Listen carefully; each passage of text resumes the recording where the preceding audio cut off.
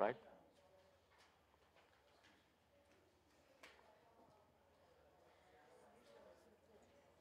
Okay, we'll start. Good afternoon, everybody. So this is the tax panel. Uh, Obviously, we're going to talk about some very complex stuff, which is not routine in the sense that the tax laws of India are not very happy. They are convoluted in many ways, and litigation is part of our life. So we have two very eminent speakers with us in this panel. Mr. Ashok Kumar, he is a barrister from Australia.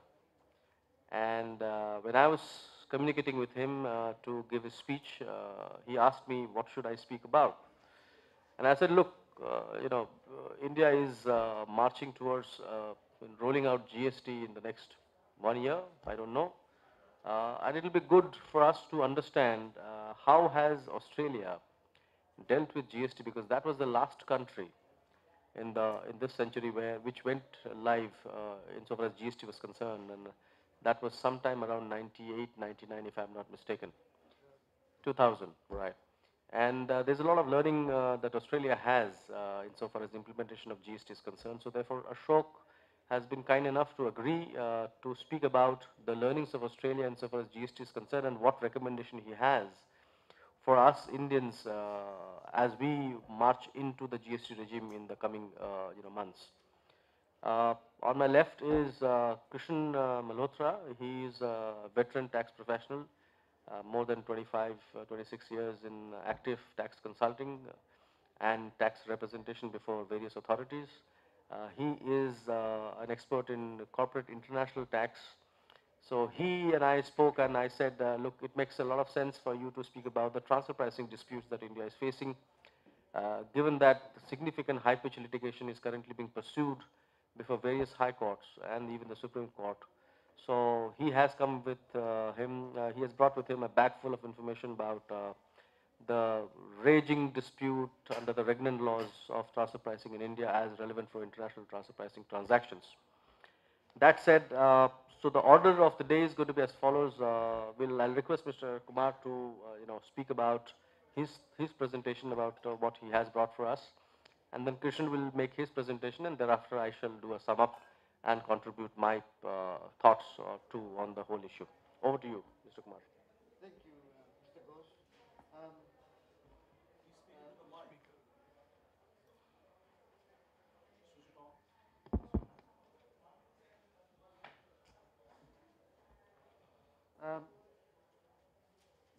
These taxes are something, they say in life there are two things you can't escape, death and taxes.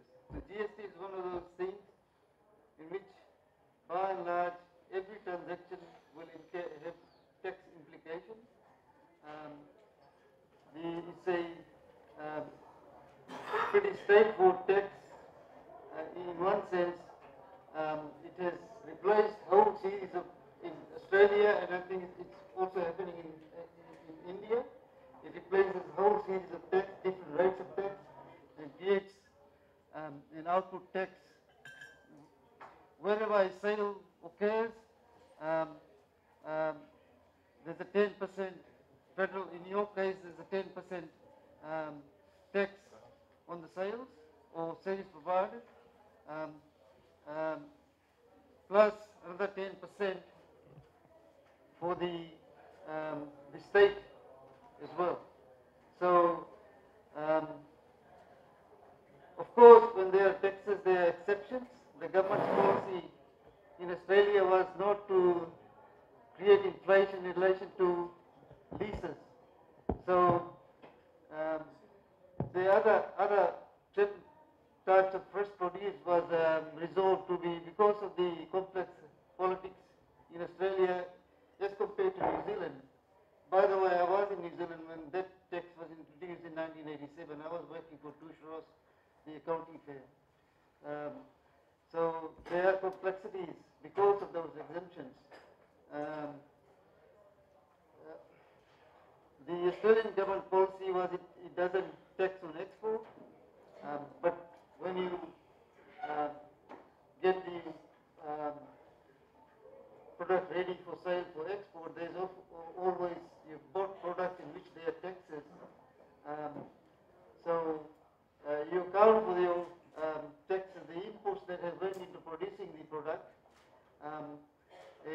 you sell it, all the tax in relation to that is tax-free. You claim it for the government. Rent, the residential rent is tax-free. International sea and air travel is tax-free. So there, the basic food for not processed food. The processed food is subject to normal tax. Of course, the charitable activities are exempt. Religious services are exempt. Local government rates don't have taxes on them. As a mechanism to minimize the tax impact, a sale of business is normally, if existing in businesses sold as a going concern, is normally exempt from tax. So there's certain mechanism to take account of that. Otherwise, it will create hardship on a purchaser who has to pay a lump sum of money of 10% of the purchase price.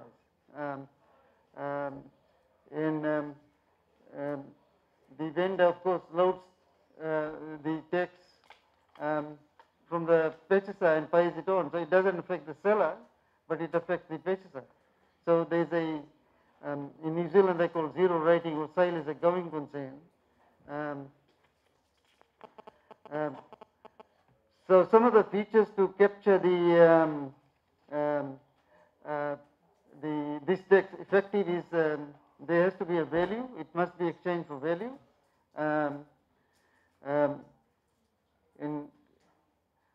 There has to be a business or enterprise being carried out. Those are the only people who can charge GST. And often problems have arisen in the past where an entity was not registered with GST, and they could not charge GST. Where the payer of GST tried to claim GST, the input tax component, they ran into trouble.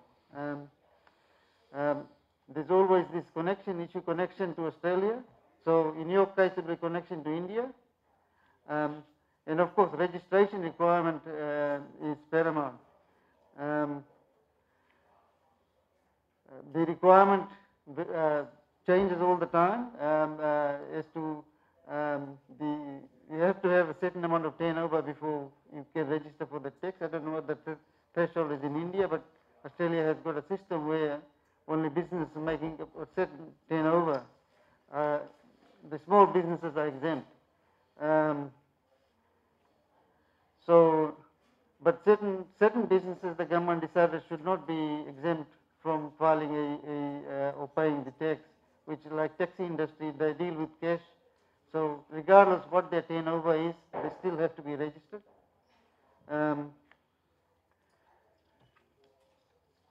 In Australia in the past, there have been problems as to who will register for GST. Sometimes things are done through joint venture enterprises. So a purchase may be made by some other entity.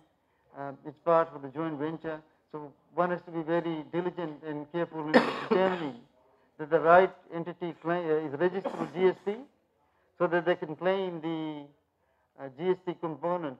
So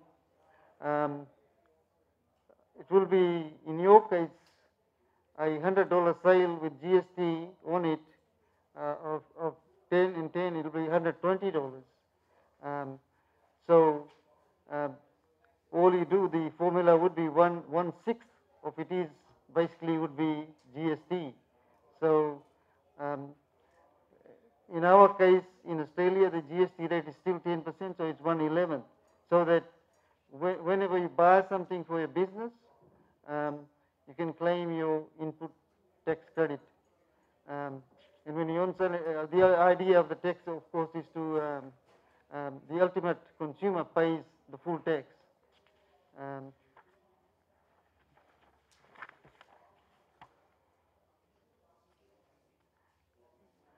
In terms of what enterprise could register, the Australian laws are very flexible. Branches can also register for GST.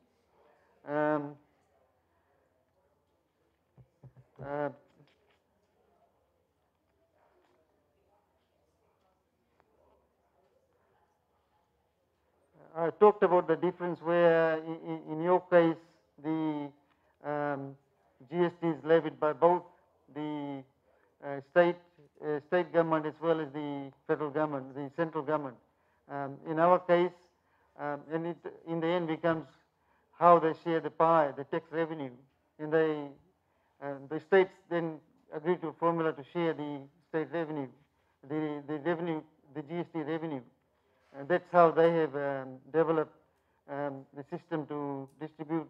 I think in your case, half already goes to the state.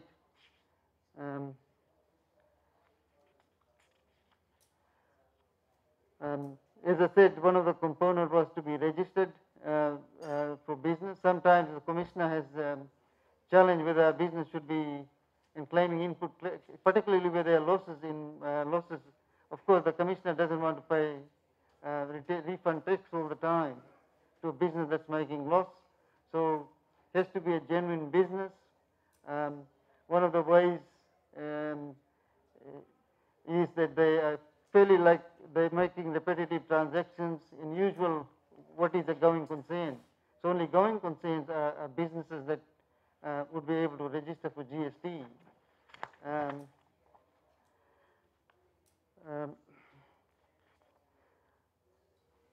One area that was creating problems for us was in the area of, as I said, if a property is let out for rent as a residence, it is not subject to GST because the government's policy was not to create inflation in relation to rent. Whereas for all commercial undertakings, there was a tax. Of course, there will be input tax, so the input tax would be then claimed by the business anyway as part of their. So in that sense, it creates neutrality. But sometimes there could be businesses where run from home, where someone is taken for part business, part residence. In those were the scenarios in which we had problems in Australia. So definitely a full commercial property, commercial rent will be subject to full tax. There may be, the Australia dealt with some rulings whereby the hybrid was accepted and there was a formula where only 50% of the input tax could be claimed. It's one way of resolving. And there were a whole series, and there's still a lot of GST. What we have is a ruling system in GST where you can get a advanced ruling from the two ruling systems. There's a public ruling system and a private ruling system. The public ruling system, there's documents put out by the commissioner as to how he will interpret the particular treatment of GST. In terms of the private, you can actually get advanced ruling from the commissioner how, give them all the facts, provided the facts that on which the assumption of the tax is based is correct. You get a pretty certain reason as to how the commissioner will treat your taxation in relation to that if there's a dispute. Generally acting in good faith, you've told them everything. That's enough to, because one of the other issues always is that I've come across where there have been overclaim for GST. When the tax kicks in, there's a lot of opportunity. When the government systems are not strong, there presents an opportunity to claim large input tax. Input tax normally for a profitable business in one period you may have a massive capital expenditure. It may be high, so the government has to refund you money because you put money into capital purchases.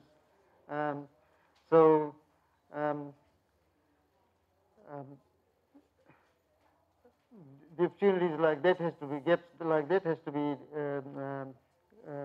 taken account. There's always, for lawyers, there's always, we settle, the other topic I go to is the issue of how are the damages treated, whether they have tax component on them or not. So one has to be careful, look at the documents carefully when you're doing a settlement, because in settlement, depends on how you structure it, you might be able to avoid payment of tax. Your clients could avoid payment of tax. It's hard for me to say what scenario it would be, but there have been scenarios, maybe a lease payment, a dispute about lease settled, and there's some structured payment. Um, um, um, Instead of some lump sum damages or something like that. So there's always would be a damage input tax component if it's treated like an income, whereas a pure damage may not attract GST payment. So one has to look carefully at structuring settlement documents and see whether you can minimize the tax for your clients. The other topic, the problem has arisen is, as I said, where a property that's subject to tax has to have the connection to Australia. Um, um, uh, there was marketing company was at one stage, and I'll give you a case law, um, um, doing work for a Fijian company. The property was based in Fiji. They were marketing timeshare agreements. So the property was actually not connected to, in that case it was New Zealand, as an example, New Zealand. Although, and the Australian government also interprets tax in a similar way. That case has been used. So one has to see, that becomes a tricky area where the law says that if a supply is not concerned with connection to Australia, you can't, you're not entitled to charge GST. In this case, they didn't charge GST to the Fijian company.